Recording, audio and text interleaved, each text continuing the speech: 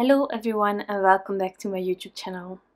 Today I have some Happy Mail inspiration using one of the newly released stamp sets from Mama Elephant called Hot Air Balloon, which is incredible. Today I'm going to do some watercoloring. It has been a while and so I decided to do that. For this card I'm using some really cheap watercolor paper. It's from Waterart. It's literally watercolor paper from Waterart. It is paper that handles quite a lot of water. Now for my technique that I'm doing here, Strathmore Bristle Smooth for example, is a really good paper as well. I don't use a lot of water and sometimes it's even easier on a Bristol Smooth. So next time I will try to not forget to use that kind of paper so that you can see that as well. But yeah. Whenever I'm doing watercoloring, I most of the time do no-line coloring. And I don't have a lot of watercolors, so I use actually distress inks. And therefore, to have a no-line coloring version, when I'm already planning to use distress inks as my ink for watercoloring, I also tend to stamp out my images using antique linen distress ink, which is a really soft colored distress ink. There are also other soft distress inks that you can definitely use if you don't have this one. Just go for a really soft color. And then you sort of get this image. Now I have my paintbrush. It's a really cheap one. It's a number 0. But personally I find that you really need to search for one where you find that you have control. This is a small image and I also have a 02, a 0/2, so it's half of the size of this one. But I don't have enough of control even though it's a smaller one. So therefore I use the 0, and in tiny spaces I will have more difficulties because I have a bigger brush. But for me it's all about control, so I definitely cannot recommend specifically for this image you need to use that or that. I personally find search for a paintbrush that gives you control. So my technique, or what I do, is I go with barely a damp paintbrush in the ink, and I lift up the ink from the acrylic block where I smushed the distress inks on top, and I add that there where I want to have the shadows.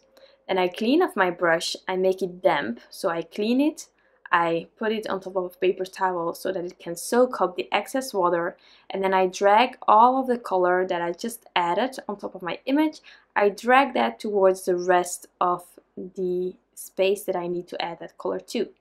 And I just keep adding layers. Something that I would recommend if you love this and you want to use this technique is to wait in between the layers you are adding to let it dry, and then you have again more control over that ink and you can spread it wherever you want it to be.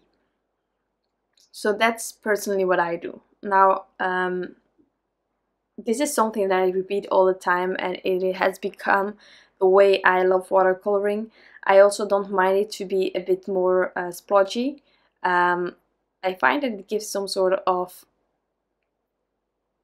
a rustic feel, maybe an older kind of vibe. You will see that later on the hot air balloon. It will not be completely smooth because I don't want it to be. And otherwise I think there are other techniques that will get you that smooth result. There's also a technique where you do wet on wet, that you first add a bit of water, then add the ink. It will spread already a bit more natural. And so, but I really want that control. I want a bit of a splotchy feel at the end, a bit rustic. So here I'm also just building up. This is definitely not the end of the purple where I just added them, but as I said, I personally find giving it time to rest your paper again, to dry up, and then come back in with ink like I'm doing right now, it helps to get the result that I prefer. So I'm just building it all up. I'm always adding the ink as well on that same area where I want it to be darker, and then I'm dragging it out towards the rest of the image. Now there are a few details here, like the strings that are connecting the basket and the balloon itself. There are ways to add it later on. I am going to use my paintbrush, the same one I'm using here, to color it in, and I really took my time. I had kind of the idea that today I had quite a sturdy hand, so I wasn't afraid to do that. Sometimes I am afraid to do that, and I just choose a really fine multi-liner, for example, something that can handle water in case it's still wet, and you can do it ahead of time or later on if you use something that is waterproof.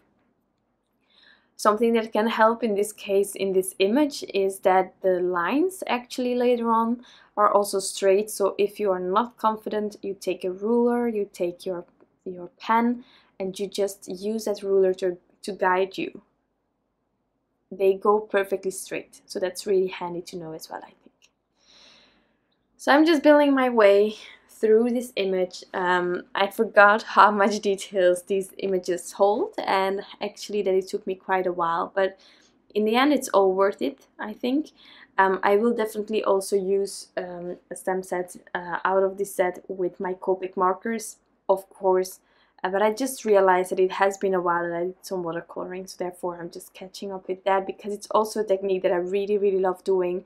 And if you're like me and you don't have watercolors but you have some distress inks, that's a really cheap way to give yourself some inks to start watercoloring with. And maybe you realize by doing that with a cheap ink that it's something that you actually prefer doing, and then you can always buy some more watercolor inks if you want to. So I think that's a great way to learn and to see what you like doing. Because sometimes there are some expensive supplies, and once you bought them you actually do need to use them just because they were so expensive, and it's not always your thing. So this is a way to test it out. So here I am darkening in that hot air balloon again. I'm still adding that ink that I'm taking from the acrylic block with barely any water. I'm still adding that at the same areas that I did before. As you can see, I'm not switching that. And it's just layer on top of layer, and you can keep adding depending on how well your paper, of course, can keep handling the water and the layers. You can keep adding. At a certain point you will have to say to yourself that you added enough and that you're happy with the end result, of course, but you just keep going until you're happy. So I'm just adding the ink, creating a clean damp paintbrush and dragging that ink around in the same area as I need it to be until I'm happy. So, the Mama Elephant release. Did you have some favorites? Did you also got this stamp set specifically? Because I knew the moment that I first saw, I think it was a sneak peek on their story actually, so they didn't share it in their feed. And now Mama Elephant is in front of my stories that I'm following, because I just was blown away the moment that I saw this amazing stamp set, and also the other ones. I love the fact the agenda stamps. I fell in love with them in the beginning, and lately I haven't been buying all of them because I just don't get to creating enough of cards with them, unfortunately. But they are always spot on, and now with the bus and then the airplanes where you can just mix and match them, it's genius. There is a lot of use out of the stamps, and I love Mama Elephant for that. I love that there is this kind of same stamp idea that is just used in so many different ways, and I think they are genius for that. I just got this one also due to budgeting. It's really important. It's really hard, but I'm really glad that I got this one at least. But it's so adorable. It's so adorable. And this bear, I mean, this stamp set can be used for so many things. I went for a neutral card, kind of. I made a Happy Meal card. I'm using hello later on as sentiment. But you can use that card for just a Happy Meal. You just send it to someone that isn't expecting it, and they will smile because of your card. Or you can give it as a baby card, as in hello baby, or in hello you, or you can make it a birthday card even, depending on what you're writing in the center of the card. And I just love this stamp set. Also imagining, well, since I'm working now, I'm working now the third year, so I'm quite young, but I still have quite a few colleagues that are maybe going to change jobs, and so this truly is kind of a new adventure kind of stamp set as well. So if you know someone or someone who is going to retire, I think new adventures are going to await them, and that way I think you can use this stamp set for so many occasions. For birthday as well, because isn't this like a really fun stamp set? And you can use one image, you can use 2, 3 images, you can make a slimline, mini slimline, you know, sky is the limit. I love saying that with a hot air balloon stamp set. Sky is the limit, not even the limit, because you just keep writing. I think it's amazing. And I must admit, I think I have a soft spot for hot air balloon kind of stamps. I also have one from my favorite things with the bear in it. And it was actually my first stamp set from my favorite things that got me convinced again about my favorite things. And they're amazing illustrators as well. So yeah, hot air balloons. They are fantastic. And I just love how this bear, for example, is looking downwards, but it's like curiously looking. I also decided to here add the details like the eye and the nose. Using these Distress inks, again, you can use a black pen or even a dark brown pen if you want to. There are a lot of possibilities.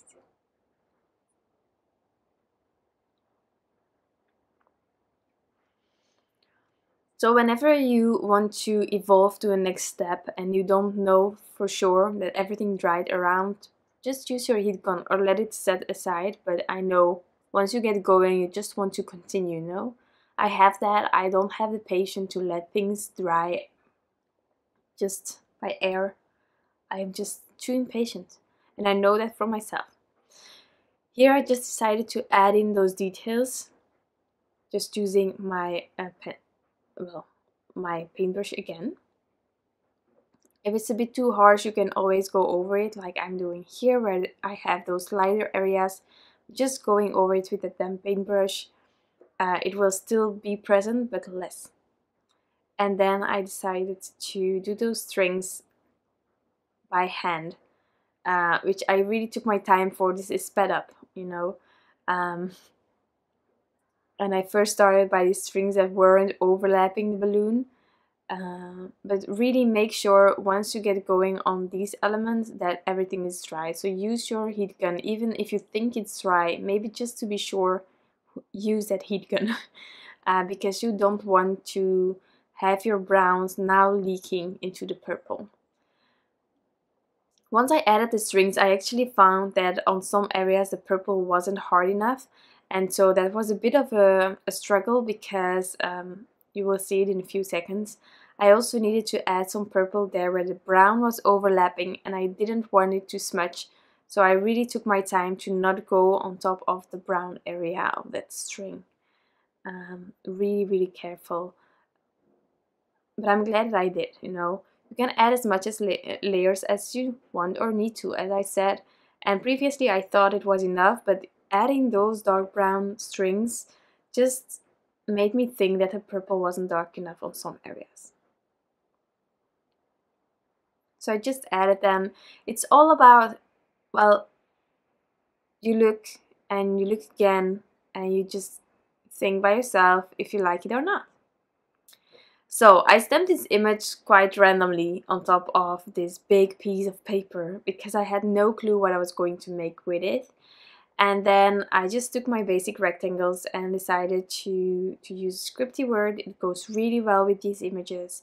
It's really elegant as well. And then I thought, well, this might be fun, just having my image on the side and then just have this large word. So I went with that. I also took Eggplant cardstock from Concord and 9th. It's the dark purple that I used actually in the image, sort of. And I'm going to die cut the hello out of that, as well as my big rectangle for behind my smaller panel. Next I'm adding that hello on top of the panel with my image. And then I saw that and I think it sort of works, but I wasn't sure completely. And I was thinking, do I have some embellishments to add on top of this panel? And I did not have anything that really matched with the colors that I used. So I just stepped away from it. I continued with my card to be sure if I needed to add something or not. I have this creative sheets. It's 3D foam creative sheets from Scrapbook Adhesives. I bought it to test it. I like it, but there are of course cheaper ways to create your foam panels with adhesive. And then I thought, well, maybe I just need a few hearts. Hearts are always the solution. It's like iridescent things, but I needed something that linked to the other colors. So I just took these hearts from the Mammoth Love. There are several sizes, and I just scattered them a bit. And then once I was happy with placement, I also stamped them out using that same antique linen distress ink to do some more watercoloring. Normally I would recommend to do this ahead of adhering and such, but I just wasn't sure where I was going with this card, with embellishments or adding things or not. So I postponed. And so I'm just adding that later on. But again, I am not coloring or watercoloring with a lot of water, so I think that also helps to eventually maybe add something later on as well.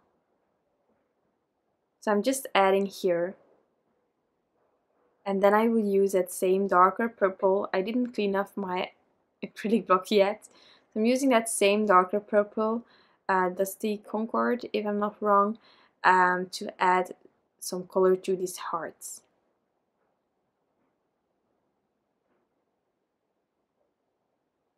And I'm also trying to keep the shadow on the left side as I did for the other image.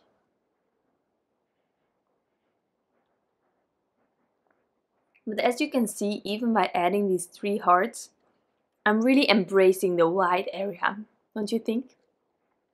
And it's okay. It is clean and simple. And it's okay. But if you're confident, you can also add a bit of a watercolored background to this card. I'm just not as comfortable with that as you might be.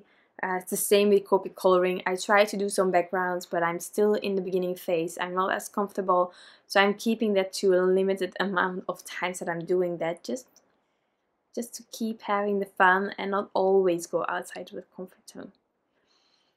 Another thing is also that you can ink blend. You can die cut this image and then ink blend the background and add it on top of that background. But whenever I am doing watercoloring, no line watercoloring, I love having it on a one layered card kind of thing. So that's why I didn't die cut anything and kept it like this. And that is my card for today. Really, really simple. No line coloring, of course, with distressing, so watercoloring. I hope that you enjoyed it, that I could inspire you in any way. And I want to thank you all for stopping by and taking the time. I truly appreciate it. I'll be back soon with some new crafts inspiration. Bye!